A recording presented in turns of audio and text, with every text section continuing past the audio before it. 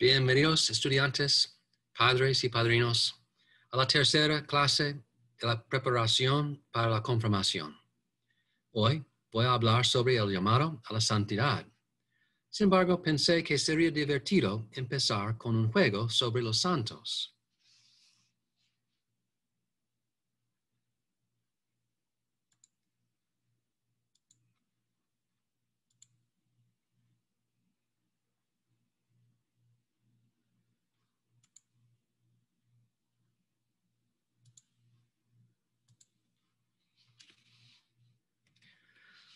Juguemos a quién quiere ser multimillonario. Haré varias preguntas. Les daré algo de tiempo para discutir sus respuestas. También puede pausar el video para tener suficiente tiempo para discutir las respuestas. Probaremos tu conocimiento de los santos. Así que aquí va. Primera pregunta. ¿Quién es el santo patrón de los objetos perdidos? ¿Es San Antonio de Padua, San Francisco de Asís o San Lorenzo?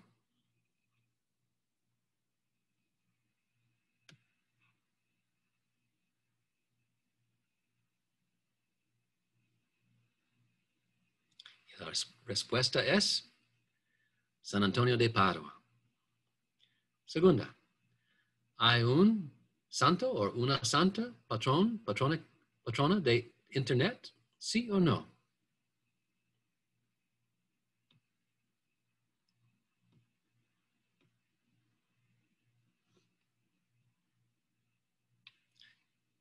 Y la respuesta es sí. Para un punto adicional, punto de bonificación, ¿quién es él o la santo patrona de Internet?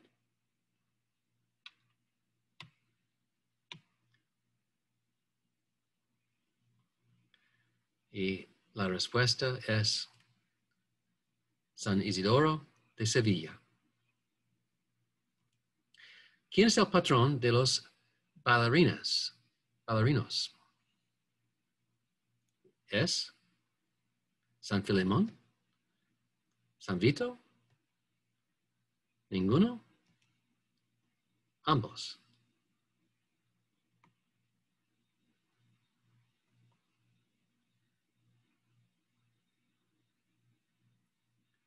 Y la respuesta es ambos, 4. Murió a los 24 años de tuberculosis. Ella era una hermana carmelita. Ella era conocida como la pequeña flor. ¿Quién era ella? ¿Santa Juana de Arco? ¿Santa Perpetua? ¿Santa Clara de Asís? ¿Santa Teresa de Leccio?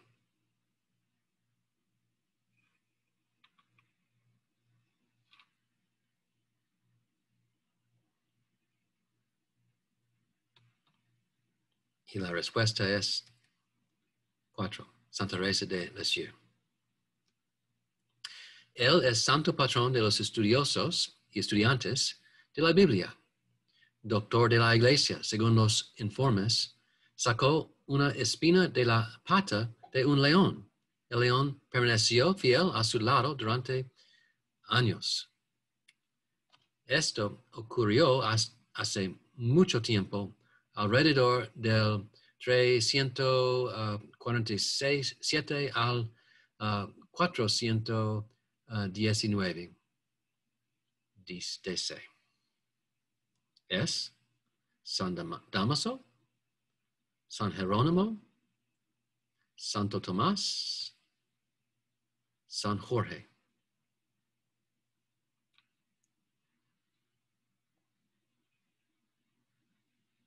Y la respuesta es San Jerónimo.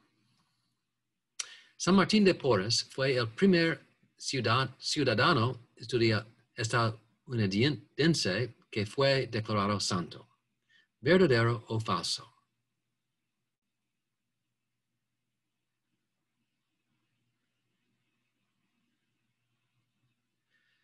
Y la respuesta es falso. Es de América del Sur. No es de los Estados Unidos de América. Pero, punto de bonificación, ¿quién era?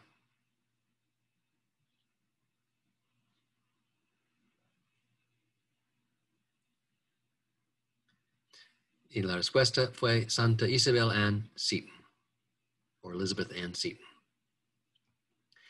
¿Quién es el patrón o la patrona de los músicos? ¿Es San Francisco de Asís, San Lucas, Santa Cecilia, Madonna?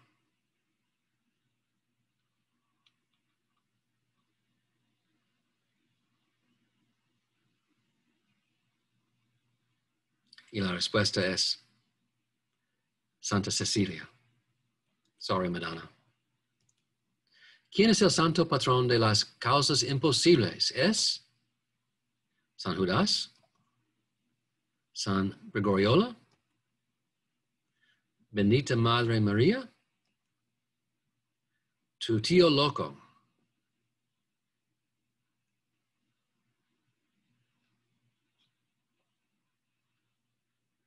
Y la respuesta es San Judas, Saint Jude. Hay 3 etapas para ser declarado santo. El segundo y el tercero están siendo declarados bienaventurados y santificados. ¿Cuál es el primero? Declarado bautizado, declarado venerable, declarado justo, declarado genial.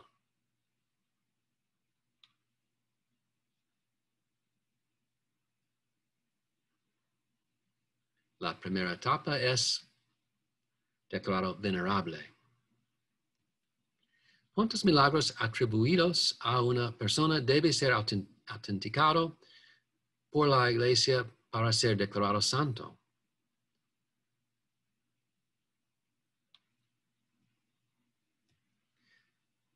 La respuesta, al menos 2.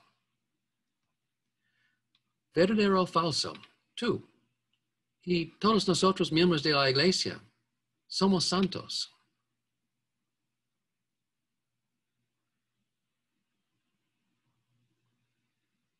Y la respuesta es verdadero. Aunque somos santos en camino hacia la plenitud de vida y la santidad. Ok.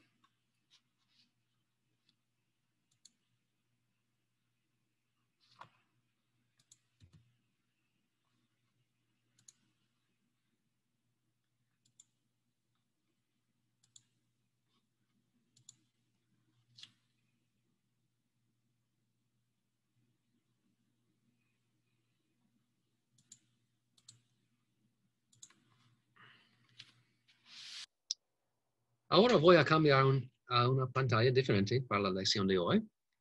Por favor, únanse a mí en una oración que pide los dones del Espíritu Santo. En el nombre del Padre, y del Hijo, y del Espíritu Santo. Amén. Oh Espíritu Santo, concédeme el don de la sabiduría para no estar apegado a las cosas perecederas de este mundo, sino aspirar a lo eterno. Concédeme el don del entendimiento para iluminar mi mente con la luz de tu verdad.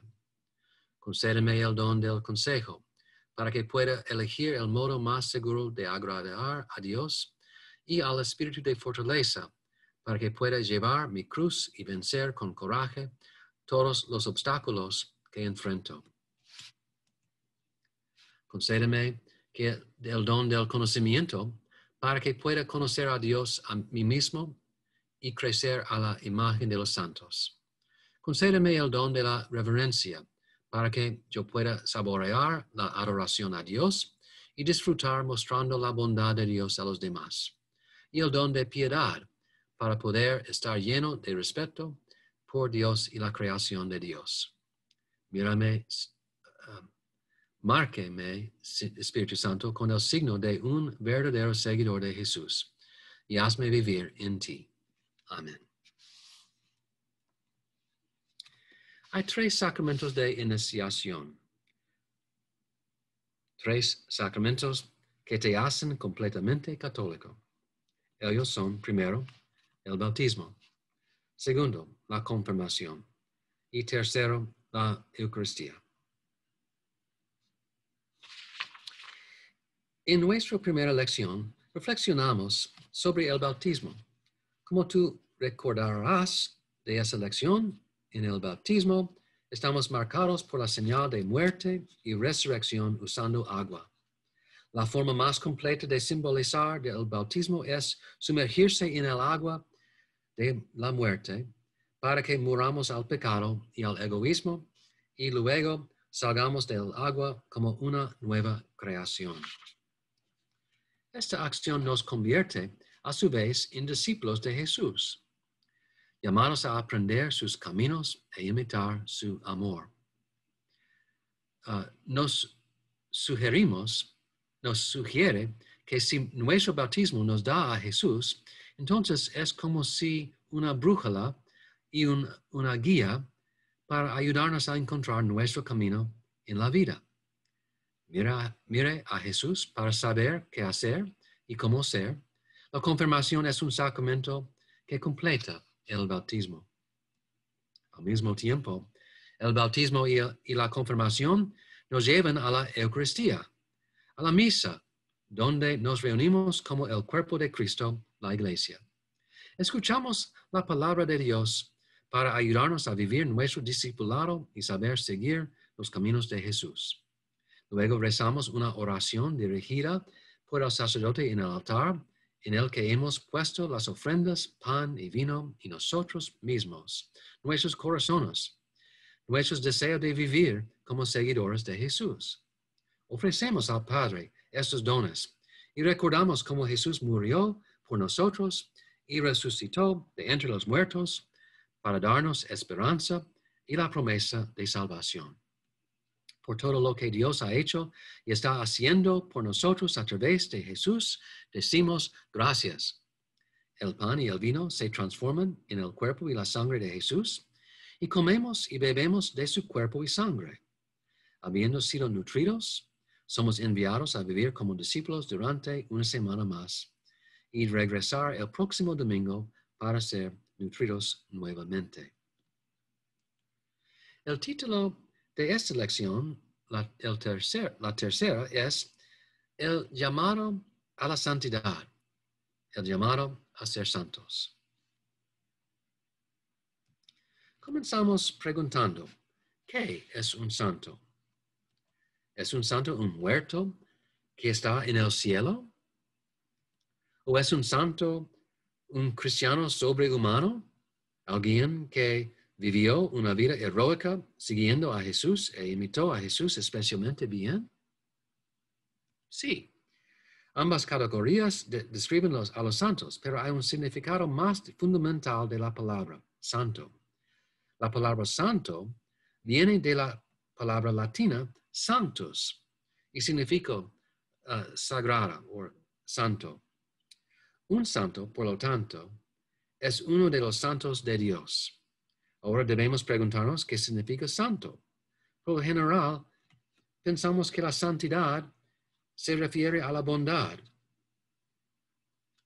Una persona santa es buena. Dios es bondad infinita.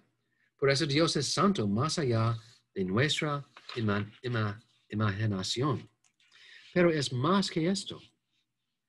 Ser santo es estar consagrado o elegido. En este sentido, Dios es santo porque Dios es infinitamente diferente y no es cualquier cosa creada, no es cualquier cosa en el universo. Dios es el ser supremo y está por encima de cualquier otra cosa y por tanto Dios es todo santo. Entonces, ¿qué significa para los seres humanos ser santos y santas?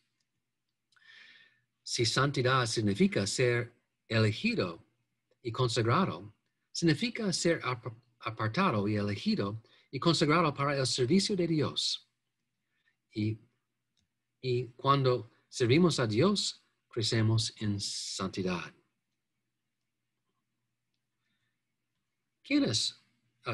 Cuando pensamos en los santos, inmediatamente pensamos en las personas santas, personas que fueron consagradas en su servicio a Dios y que están con Dios en el cielo. Ese es nuestro entendimiento habitual de quién puede ser un santo. Pero también hay santos en la tierra.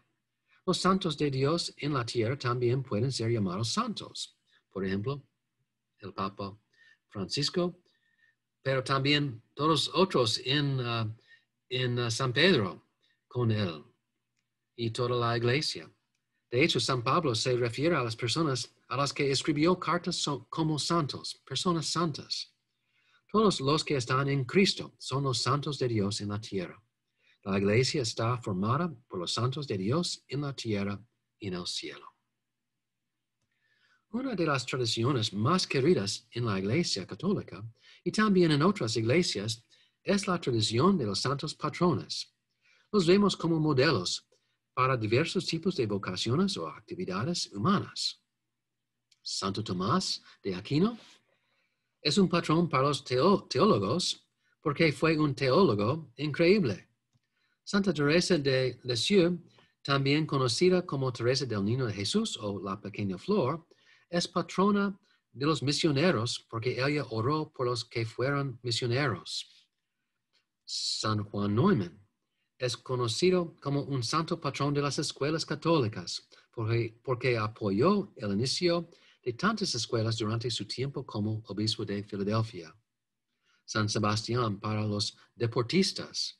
San Isidoro el agricultor, diferente de San Isidoro de Sevilla, para los agricultores. Santa Cecilia para los músicos. San Francisco para el cuidado de la creación. Santa Bernadette para los pastores.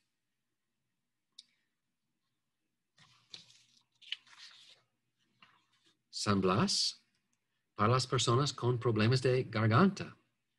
San Brendan para los navegantes. San Lucas para los médicos. Santa Marta para los cocineros. La lista sigue y sigue. Puede ser muy gratificante encontrar santos que son patronos de cosas que te apasionan. También creemos que los santos en el cielo están orando y alabando a Dios eternamente.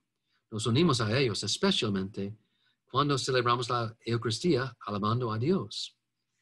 Creemos que podemos pedirles sus oraciones y ellos pueden interceder y orar por nosotros. A lo largo de los siglos, algunos santos en el cielo se han hecho conocidos como intercesores especiales por nosotros. Están asociados con ciertos tipos de gracias. Por ejemplo, San Antonio es conocido como un intercesor especial para ayudarnos a encontrar lo que se perdió. Se sabe que San Judas ayuda en situaciones en las que parece no haber esperanza. Santa Dina para personas que padecen enfermedades mentales. San Blas para personas con problemas de garganta. Los santos también son figuras de sabiduría para nosotros. Sus vidas son un modelo para nosotros de cómo vivir fielmente el Evangelio. Muchos santos son conocidos por lo que han dicho o hecho. Estas son las palabras de sabiduría de algunos santos. Por ejemplo, Santo Tomás nos muestra que tener dudas no es incompatible con la santidad. San Francisco dijo, recuerda que cuando dejes esta tierra no puedes llevarte nada de lo que hayas recibido, solo lo que has dado. San Juan Bosco, quien trabajó con los estudiantes, dijo, camina con tus pies en la tierra, pero mantén su corazón en el cielo. Santa Teresa de Ávila se consideraba tan importante en su comprensión de la oración y la espiritualidad que ha sido nombrada doctora, es decir, maestra de la Iglesia. Santa Catalina de Siena dijo, no eres recompensada ni por tu trabajo, ni por tu tiempo, sino según la medida de tu amor. Santa Juana de Arco, la patrona de Francia, dijo, Una vida es todo lo que tenemos y la vivimos como creemos en vivirla. Pero sacrificar lo que eres o vivir sin creer es un destino más terrible que moribundo. San Juan Neumann, el patrón de nuestra parroquia y patrón de los inmigrantes, porque era un inmigrante, dijo: todas las personas de cualquier condición, raza o edad, en virtud de su dignidad como personas humanas, tienen el derecho inalienable a la educación. Hay innumerables ideas y declaraciones de los santos que pueden enriquecer nuestra comprensión de Dios, la vida y el Evangelio, por lo que vale la pena conocer a algunos santos en profundidad. Como parte de tu confirmación, puedes tomar el nombre de un santo en el cielo. Cuando el obispo te unge con el aceite perfumado del crisma, usará este nombre. Por ejemplo, María Magdalena se sellará con el don del Espíritu Santo. ¿Qué significa tomar un nuevo nombre o el nombre de un santo? ¿Por qué hacemos esto? Porque un nuevo nombre es una señal de que eres diferente. Sarai se convierte en Sarah. Abraham se convierte en Abraham. Simón se convierte en Pedro. Saulo se convierte en Pablo. Es un signo que tú serás diferente. El santo en el cielo que eliges es un modelo para ti. Y también el santo que eliges reza por ti y puedes pedir ayuda a tu santo patrón. Si necesitas ayuda encontrando el santo adecuado para tu confirmación, aquí hay algunos recursos. Los sitios web de aboutcatholics.com y catholicsaints.info tienen listas de santos que se pueden buscar y las diversas formas en que son santos patronos. También recomiendo el libro Todos los Santos, Reflexiones Diarias sobre los Santos, los Profetas y los Testigos de Nuestro Tiempo, de Robert Ellsberg. Es en inglés. También los sitios web. Tiene una breve biografía de una persona en el libro por Robert Ellsberg. Tiene una breve biografía de una persona santa para cada día del año. La mayoría son santos cristianos que son declarados santos en el cielo, pero él incluye a muchos cristianos que aún no han sido declarados santos todavía, y así como a algunas personas santas de más allá de la fe cristiana.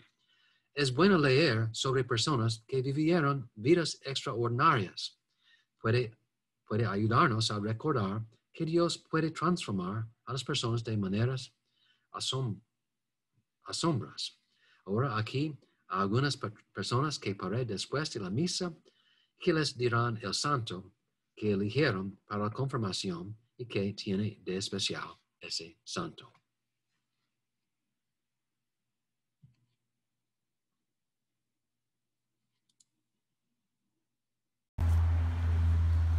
Santo Tomás de Aquino, por ser un doctor de la Iglesia en el conocimiento de Dios y del hombre, exponiendo sus 5 argumentos para la existencia de Dios, y todo lo demás, o sea, por su suma teológica, que es muy importante para el conocimiento de Dios. Por eso admiro yo a Padre Aquino. Bueno, mi santo que yo sigo es San Cupertino. Es una persona muy especial para mí. Yo lo sigo demasiado. Me identifico ahora más que en lo que estoy estudiando, porque él, no sé, me llena de inspiración. Gracias. Mi nombre es Fernando Martínez. Me gusta esta comunidad porque tengo buena comunidad.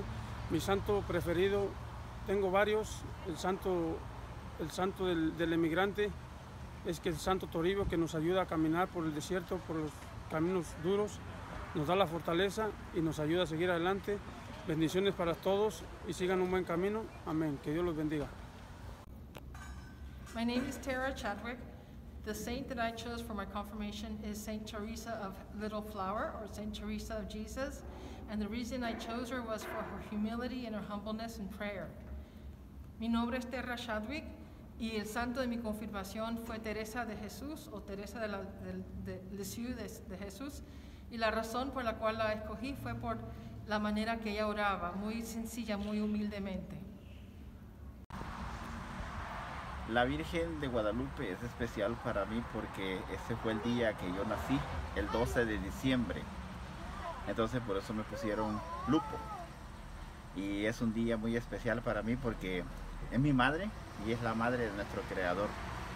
Por eso estoy muy orgulloso de ser católico y de estar casado con mi esposa Adaías y tener mis 3 hijos, Joseph, Brian y Ben y Mateo. Ok, el nombre de mi santo de mi confirmación es Santa María Goretti. Para mí es una santa muy especial porque ella cuidaba mucho su cuerpo y su virginidad y murió por cuidar su cuerpo y representa la pureza también. Hemos estado hablando de nuestra relación con los santos en el cielo durante la mayor parte de esta lección.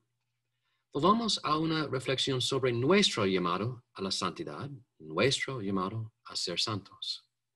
El Papa Francisco, dirigiéndose a los jóvenes, les dijo: no se contenten con vivir una vida cristiana mediocre, camina con determinación por el camino de la santidad. Se nos da una vida para vivir. Nos está diciendo: no te conformes con una forma normal de seguir a Jesús. Inspírate para vivir tu discipulado de una manera apasionada y que se esfuerce por ser lo más pleno posible. Ese es el camino de santidad por el que estamos llamados a caminar. Entonces, ¿cuál es el camino de la santidad? ¿Qué estamos llamados a hacer? Podemos describir el camino de la santidad de muchas maneras. Si Jesús es quien vivió la vida humana más auténtica y plena y reveló y encarnó a Dios, entonces debemos apuntar a Él. El camino de la santidad es vivir nuestras vidas como Jesús y llegar a ser como Él. Otra forma de describir esto es que la llamada a la santidad es, por tanto, vivir nuestra llamada bautismal de seguir a Jesús. Cuando eliges a un santo para que sea tu patrón al ser confirmado, estás eligiendo a alguien a quien puedes imitar porque tu santo imitó a Jesús y vivió su llamado bautismal para seguirlo de una manera asombrosa. Estás eligiendo a alguien para que camine contigo y te ayude en tu viaje siguiendo a Jesús. Alguien que te ayude en el camino de vivir tu santidad. Por lo tanto, elige bien. Antes de dejarle algunas preguntas de discusión, aquí tiene algunos recordatorios. Primero, cosas que deben hacerse ahora. Registro para confirmación. Si no pasó todavía.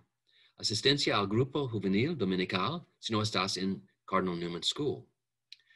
Copia de tu certificado de bautismo si no está bautizado en SJN.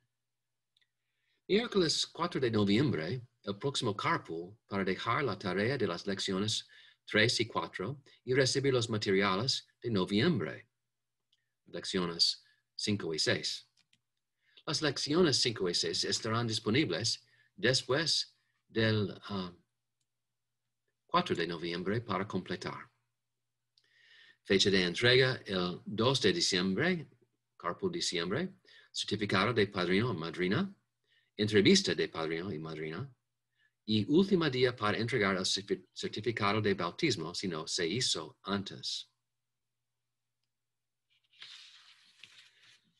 En solo un momento, hago una pausa en el video y discuto estas preguntas. Esa es la última parte de la lección de 3. Las preguntas son: padres y padrinos, comparta a quién eligió como santo para la confirmación y por qué. O comparta sobre un santo que es especial para usted y por qué.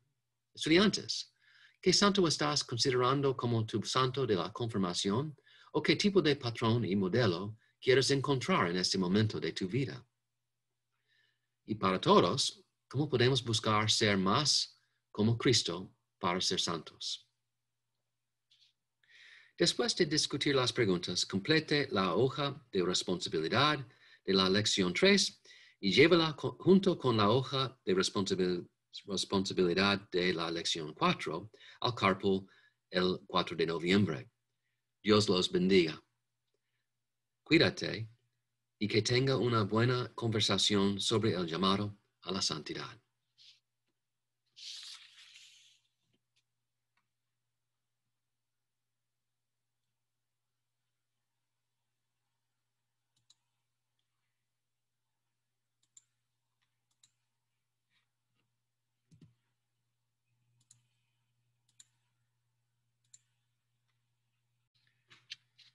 We've been talking about our relationship with saints in heaven for most of this lesson. Let's go back to a reflection upon our call to holiness, our call to be saints. Pope Francis, speaking to young people one time, said to them, "Do not content to live a mediocre Christian life. Walk with determination along the path of holiness." We're only given one life to live. He's telling us, don't settle for just an average way of following Jesus. Be inspired to live your discipleship in a way that is passionate and strives to be as full as possible. That is the path of holiness to which we're called to walk. So what is the path of holiness? What are we called to do? We can describe the path of holiness in many ways. If Jesus is the one who lived the most authentic and full human life, and revealed and incarnated God, then we need to aim for him. The path of holiness is to live our lives like Jesus and to become like him. Another way of describing this is that the call to holiness is therefore to live our baptismal call to follow Jesus. When you choose a saint to be your patron as you are confirmed, you are choosing someone that you can imitate because your saint imitated Jesus and lived his or her baptismal call to follow him in an amazing way. You are choosing someone to walk with you and help you on the path of your journey in following Jesus and in becoming a saint yourself. Therefore, choose well. Before we leave you with some discussion questions, here are a few reminders. There's some things that need to be done now. If you're not registered for confirmation yet, you need to be. You also need to be attending Sunday Youth Ministry if you're not at Cardinal Newman School, although we encourage Cardinal Newman School students to also come to youth ministry. We need a copy of your baptismal certificate if you're not baptized at St. John Neumann. If you were baptized there, we can get that ourselves from the office. On Wednesday, November 4th, the next family carpool for dropping off homework for lessons 3 and 4 and receiving the materials for November will be happening. Keep that on your schedule, 6:30 in the evening to 7:30. In November, you'll need to complete lessons 5 and 6. They will be available after November 4th. In December, we have the 4th family carpool on December 2nd, and then the homework for lessons 5 and 6 will be due, as well as your sponsor certificate, your sponsor interview, and it's the final date for turning in your baptismal certificate if it's not been done earlier. Before we leave you, now I'd like to have you, in just a minute, pause the video and discuss these questions. This is the last part of lesson 3.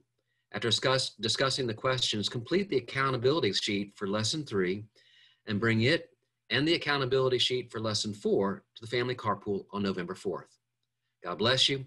May you stay safe and may you have a good discussion about the call to holiness. Santo Tomás de Aquino por ser un doctor de la iglesia en el conocimiento de Dios y del hombre, exponiendo sus 5 argumentos para la existencia de Dios, y todo lo demás, o sea, por su suma teológica, que es muy importante para el conocimiento de Dios. Por eso admiro yo a Padre Quino. Bueno, mi santo que yo sigo es San Cupertino. Es una persona muy especial para mí. Yo lo sigo demasiado. Me identifico ahora más que en lo que estoy estudiando, porque él, no sé, me llena de inspiración. Gracias. Mi nombre es Fernando Martínez. Me gusta esta comunidad porque tengo buena comunidad. Mi santo preferido, tengo varios. El santo del emigrante es que el Santo Toribio, que nos ayuda a caminar por el desierto, por los caminos duros, nos da la fortaleza y nos ayuda a seguir adelante. Bendiciones para todos y sigan un buen camino. Amén. Que Dios los bendiga. My name is Tara Chadwick. The saint that I chose for my confirmation is Saint Teresa of Little Flower, or Saint Teresa of Jesus, and the reason I chose her was for her humility and her humbleness in prayer. Mi nombre es Tara Chadwick y el santo de mi confirmación fue Teresa de Jesús, o Teresa de Leccio de Jesús, y la razón por la cual la escogí fue por la manera que ella oraba, muy sencilla, muy humildemente. La Virgen de Guadalupe es especial para mí porque ese fue el día que yo nací, el 12 de diciembre. Entonces por eso me pusieron lupo. Y es un día muy especial para mí porque es mi madre y es la madre de nuestro Creador. Por eso estoy muy orgulloso de ser católico y de estar casado con mi esposa Adaías y tener mis 3 hijos, Joseph, Brian y Ben y Mateo. Ok, el nombre de mi santo de mi confirmación es Santa María Goretti. Para mí es una santa muy especial porque ella cuidaba mucho su cuerpo y su virginidad y murió por cuidar su cuerpo y representa la pureza también. Hemos estado hablando de nuestra relación con los santos en el cielo durante la mayor parte de esta lección. Volvamos a una reflexión sobre nuestro llamado a la santidad, nuestro llamado a ser santos. El Papa Francisco, dirigiéndose a los jóvenes, les dijo: no se contenten con vivir una vida cristiana mediocre, camina con determinación por el camino de la santidad. Se nos da una vida para vivir. Nos está diciendo: no te conformes con una forma normal de seguir a Jesús. Inspírate para vivir tu discipulado de una manera apasionada y que se esfuerce por ser lo más pleno posible. Ese es el camino de santidad por el que estamos llamados a caminar. Entonces, ¿cuál es el camino de la santidad que estamos llamados a hacer? Podemos describir el camino de la santidad de muchas maneras. Si Jesús es quien vivió la vida humana más auténtica y plena y reveló y encarnó a Dios, entonces debemos apuntar a Él. El camino de la santidad es vivir nuestras vidas como Jesús y llegar a ser como Él. Otra forma de describir esto es que la llamada a la santidad es, por tanto, vivir nuestra llamada bautismal de seguir a Jesús.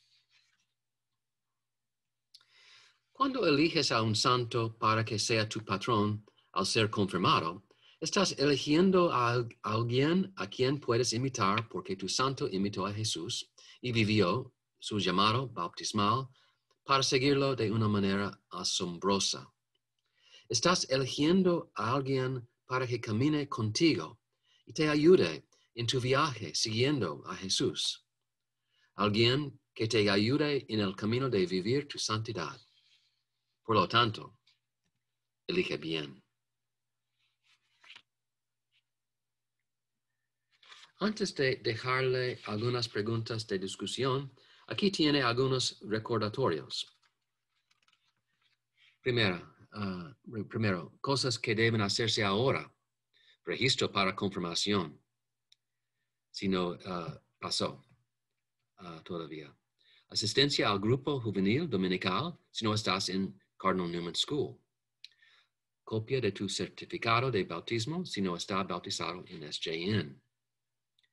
Miércoles 4 de noviembre, el próximo carpool para dejar la tarea de las lecciones 3 y 4 y recibir los materiales de noviembre. Lecciones 5 y 6. Las lecciones 5 y 6 estarán disponibles después del 4 de noviembre para completar. Fecha de entrega el 2 de diciembre, carpool diciembre, certificado de padrino o madrina, entrevista de padrino y madrina, y último día para entregar el certificado de bautismo si no se hizo antes. En solo un momento, hago una pausa en el video y discuto estas preguntas. Esta es la última parte de la lección de 3. Las preguntas son: padres y padrinos, comparta a quién eligió como santo para la confirmación y por qué. O comparta sobre un santo que es especial para usted y por qué. Estudiantes, ¿qué santo estás considerando como tu santo de la confirmación? ¿O qué tipo de patrón y modelo quieres encontrar en este momento de tu vida? Y para todos, ¿cómo podemos buscar ser más como Cristo para ser santos? Después de discutir las preguntas, complete la hoja de responsabilidad de la lección 3 y llévala junto con la hoja de responsabilidad de la lección 4 al carpool el 4 de noviembre. Dios los bendiga. Cuídate y que tenga una buena conversación sobre el llamado a la santidad.